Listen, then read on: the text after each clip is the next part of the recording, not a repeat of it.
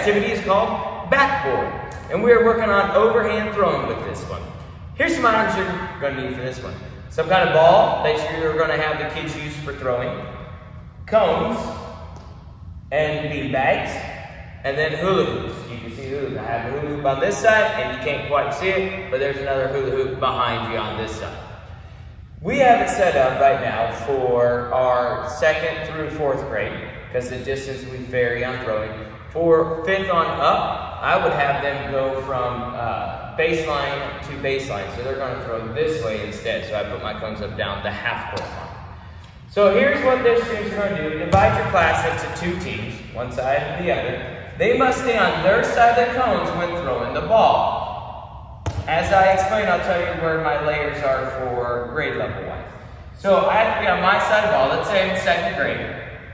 Find the ball on my side of the gym, and then I'm going to throw it across the gym to hit the backboard on my other side.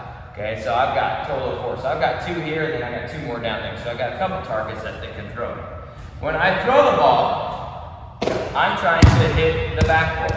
You may have heard it, I hit the net. Now, I cannot reach over here to get the ball. I have to come back here somewhere to find the ball. Let's say this ball is here anyway, so I'm going to pick it up and I'm going to throw it. So when my ball hits the backboard, I've earned a point for my team. I'm going to come get a beanbag, and then I carry it over to my team's hula hoop and place it in my team's hula hoop.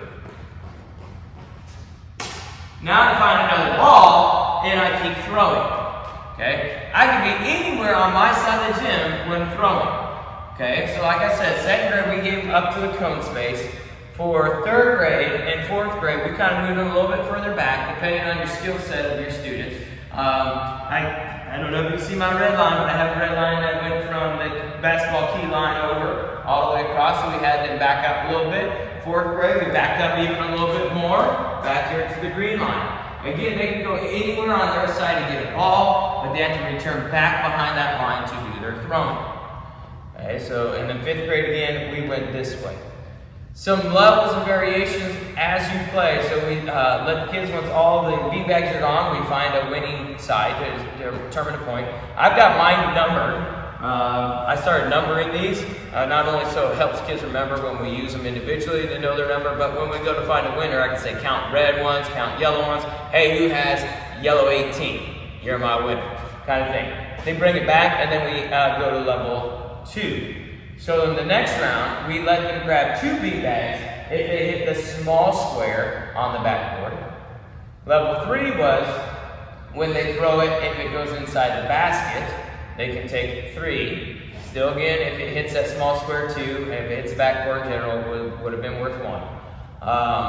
You don't get it added up. I hit the backboard, it goes in, I don't get 4. I get the 3. So we did that. Then I also added another layer for catching. And you can add this layer in whenever you want to. You can start with it. You can add it after round 1 or 2, whatever you feel the need. We also had it so if the students caught the ball before it hit the ground or hit the backboard, if they catch the ball, they can also get a beanbag for their team. So I added that aspect. The kids seemed to really like that one, especially once you struggled with throwing it to hit the backboard. They were still throwing, but they were also looking at catching the ball too. So there's those variations for you, and I hope your students will enjoy this one. I'm Coach Pirillo, reminding you to keep on moving.